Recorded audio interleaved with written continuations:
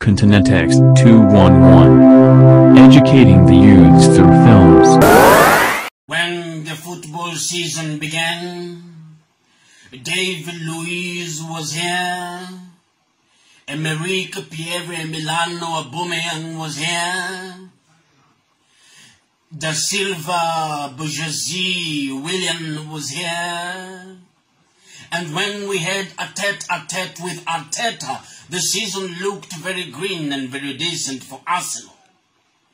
But somewhere in between, Manchester City came, Liverpool and Tottenham came, Aston Villa came, and most recently Burnley came, and Arsenal became the hunting ground for the Premier League colonizers.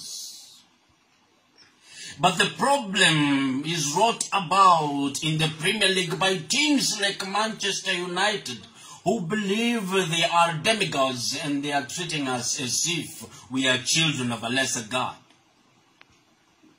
And now that Arsenal has lost all its shine and sheen, they have introduced us to another pernicious enterprise, the Europa League, to come and shame us. But I need to be persuaded. I need to be persuaded how as Arsenal we can negotiate the holiness of the Europa League. I need to be persuaded. Persuade me.